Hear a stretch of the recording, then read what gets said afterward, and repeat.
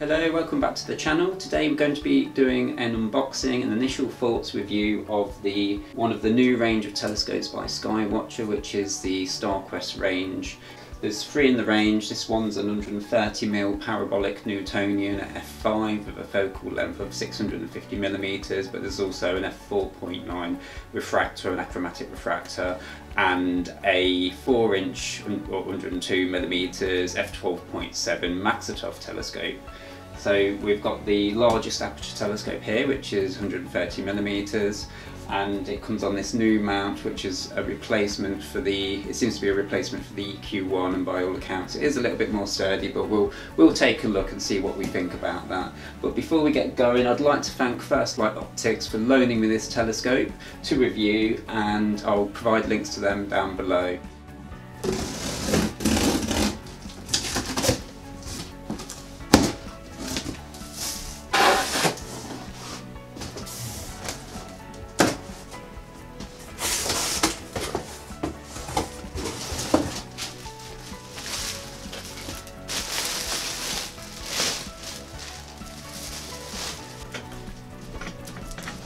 We'll just pop the rings off just to remove the paper.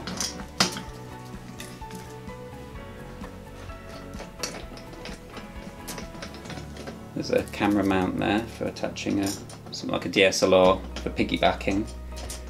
If you want to do some wide field astrophotography or anything, which I know before you say anything that they are doing a motor drive for this, I've found out, and I think First Light Optics are going to send me one of those to attach to it, so there'll be more on that later, and we'll see how it tracks.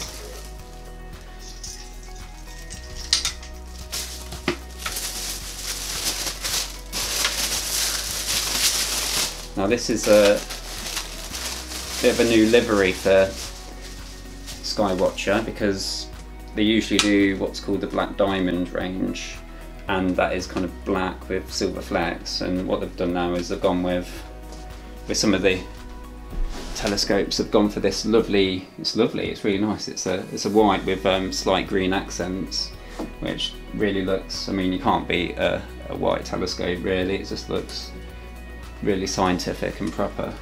Just cap off, we'll have a look inside. It's very dark, so they've done a good job with sort of reflections. There's nothing other than the rack and pinion focuser tube, but if you rack in you can see a bit of silver there. Other than that, it's very dark. And you've just got 3 screws there on the back of the secondary mirror for adjusting the secondary if you ever need to.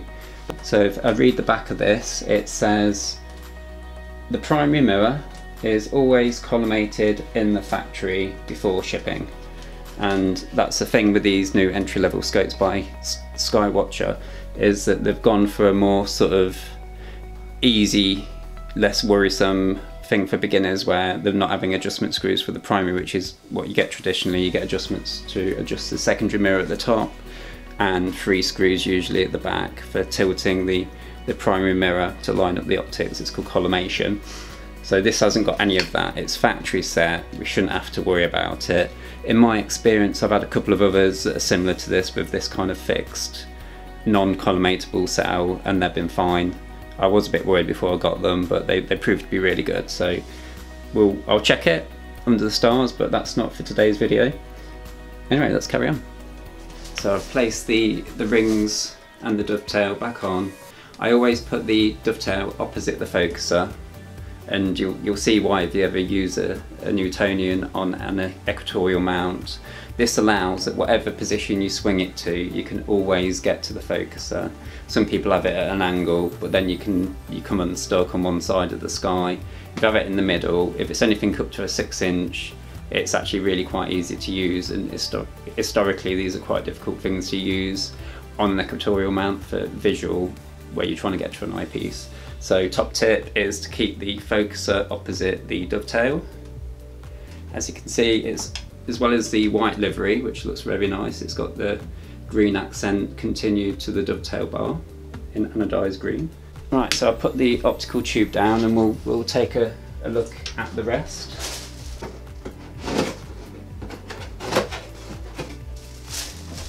Here we have the tripod.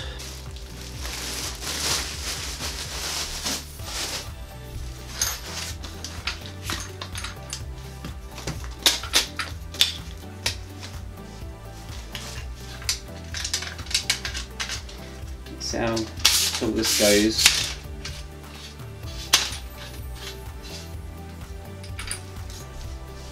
So that, you can set that up quite tall. I mean, I'm 5'11", and its highest height, it's kind of up to my chest. And you can imagine if you've got like the mount on top of that and the optical tube, that's very high indeed. So I can't imagine any problem with this with really tall people using this telescope. There's no bubble level anywhere on the mount that I can see on the tripod, but I'll have a look on the mount in a moment. There might be one on there. They're quite handy for levelling everything out. Right. Just thumb screws to undo and do up the legs. They don't feel like they could take an enormous amount of abuse, but this whole thing is a budget product, so you wouldn't really expect it to spread a tray. And that's for popping accessories on, and it just firms up the whole tripod and makes it a little bit stiffer, less prone to vibrations while you're observing or imaging or whatever. So you attach that via 3 wing nuts onto here. Grab a wing nut. Coincidentally, that used to be my nickname because my ears stick out. So that's the spreader plate on, and then you can use that for placing eyepieces, red light torch, things like that. You can fit them there. Right, let's grab another box and see what else we've got.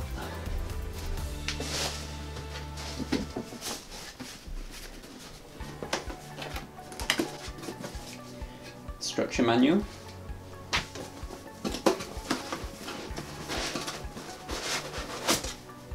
Aha. Now that looks rather lovely, doesn't it? Have a look at that. So this is the mount head for this telescope. It looks very well engineered. It's actually, I thought it might be plastic, but it's metal. It's got lovely accents in the green for the setting circles, for declination and right ascension.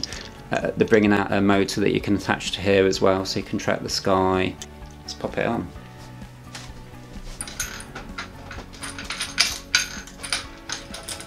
Here in England, I'm going to set to roughly 52 degrees. It's just a big Tommy bar to undo this side. I'll turn it around to show you that. So it's just this Tommy bar here, and then I can use this one here to adjust the angle. There's no major increment line for 50, and I'm at 52 degrees, so that's going to be a little tricky. So each one's going to be free, so 45, 48, 48, 51, it's going to be about there. Anyway, so let's lock that up with this Tommy bar here.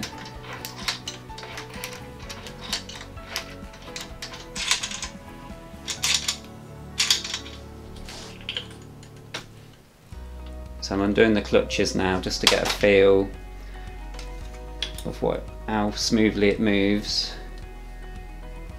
with them undone. Yeah, there's friction on there, but you can turn it. It all feels lovely and solid. I think this is a very good, immediately I think this is a very good replacement for the EQ1 or EQ2 even.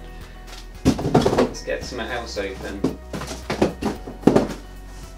I think it might only be this box that's got stuff in it left.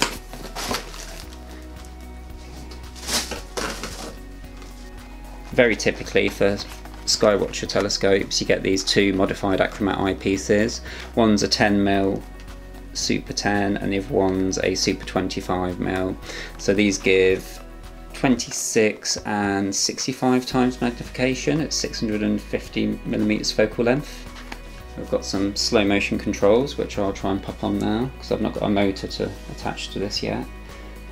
Although as I mentioned, First Light Optics are very likely going to send me one.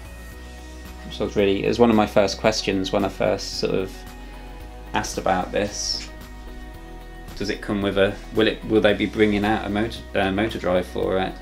Because it, you know, it's one of the big advantages of a equatorial mount, that you can use it to track the sky automatically. So I mean, otherwise you'd just get a Altaz type mount where it just goes up, down, left, right. You know, it's much better. I think it's personally much better to have a motor drive doing the tracking for you, rather than aligning it and then slowly turning one of the axis. It's just easier. You can share your experiences more easily with other people. You don't need to sort of like line it up on one side of the eyepiece and then quickly get someone in as it drifts across and get them turning quickly. You can just leave it for an hour, have a cup of tea. If it's aligned properly, it should track nicely. When you come back to it, it'll still be tracking on the target. That's the theory anyway. Let me show you those from the front now.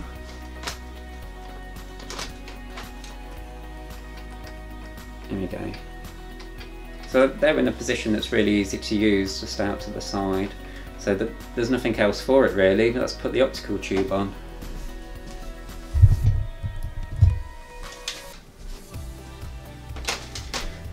Hello again. I was a bit of a headless creature for a while there.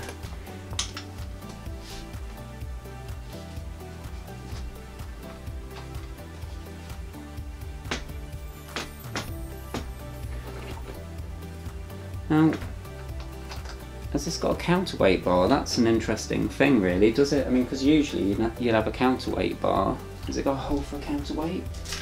Yeah, there is. There's a hole just there for a counterweight bar, so there must be... Yeah, here we go. So what you want to do is you want to balance out the weight of this optical tube with a weight. So when you're turning, it's all turning around a common centre of mass. I think that's the correct physics, I'm not sure.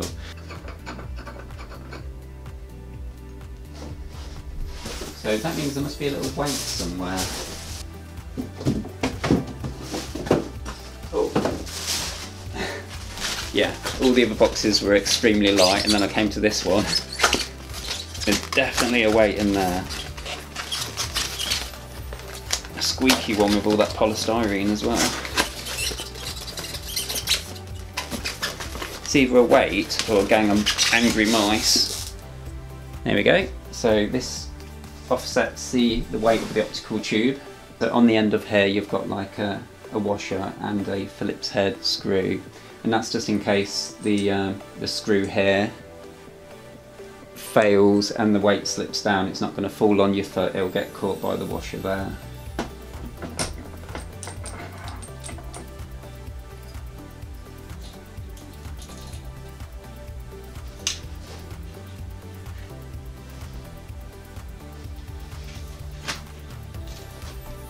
So what we want to do is we want to move this weight up and down the bar until it matches the weight of the optical tube in terms of balance. So if we undo that, clutch, as you can see we can go sideways like that, and we want to move that along until it sits lovely in balance. Now this has got a little bit of friction on it, so you're not going to get the balance super correct, because it's held in place partly by the friction, which isn't a bad thing, because obviously you can move it quite freely still and quite smoothly. It kind of just means that the balance isn't as critical as it may be if it had like proper roller bearings in a more sort of high-end mount. Actually, if you move the weight all the way down the bottom, the friction is such that it still kind of balances there, and it still kind of balances, oh no it doesn't, it kind of balances sort of halfway up. So really, well, it's starting to go a bit that way. I reckon balance is probably about there. Between the end and halfway seems to be a good place to have it. I mean, that brings me on to the next thing with this. Looking at the design, looks like you can put this vertical and not only have an equatorial mount but also have an altazimuth mount. So let's give that a go. Let's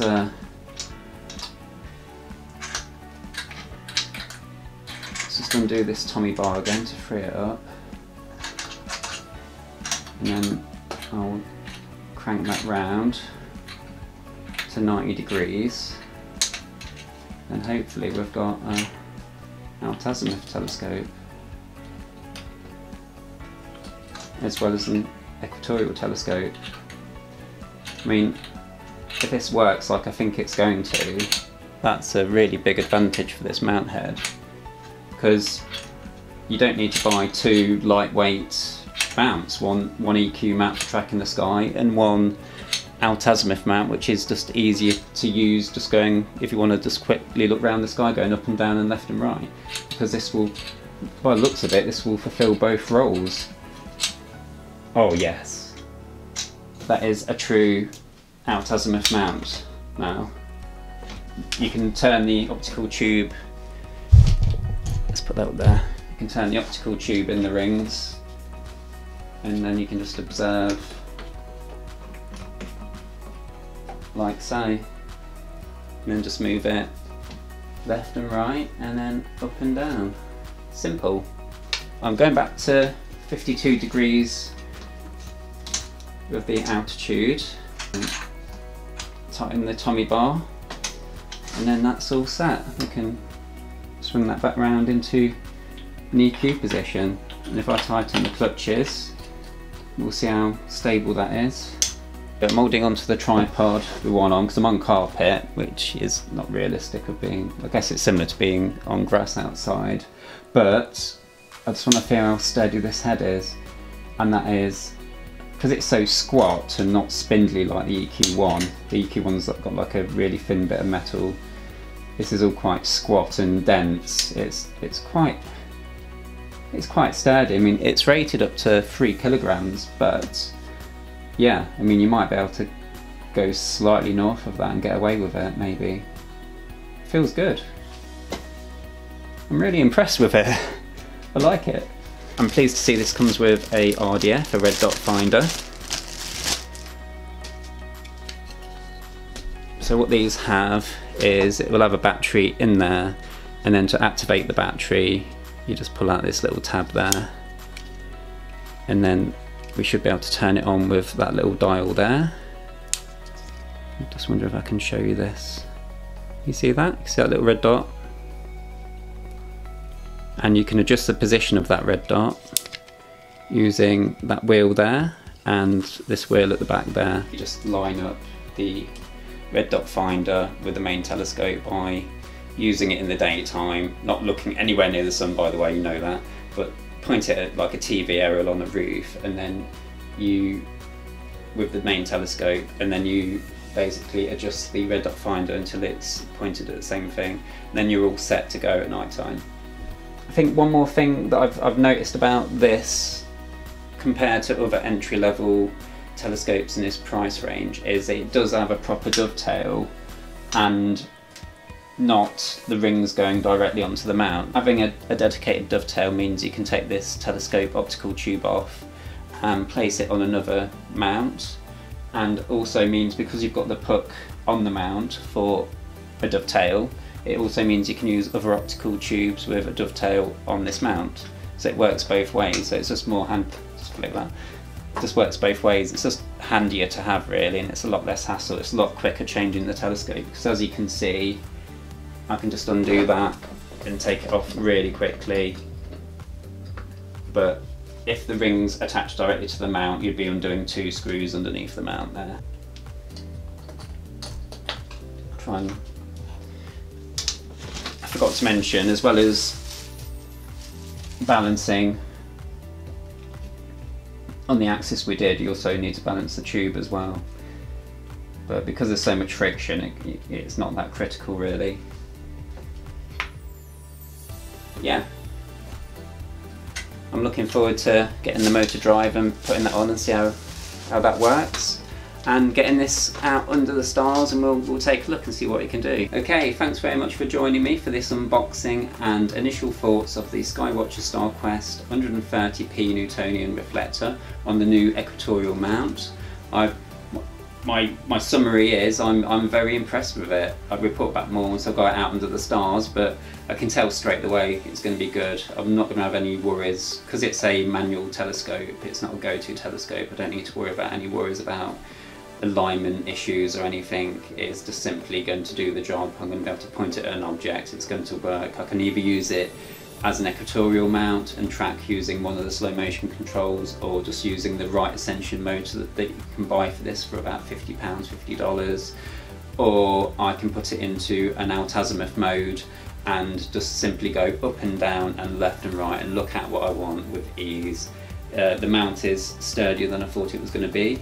It's got a lot more metal than I thought it would. I thought it was plastic initially when I looked at the pictures for this before it arrived, and very pleasantly surprised by the weight and the sturdiness of the mount head itself. You could probably, in fact, if you upgraded the tripod, this could be actually quite a sturdy little mount indeed.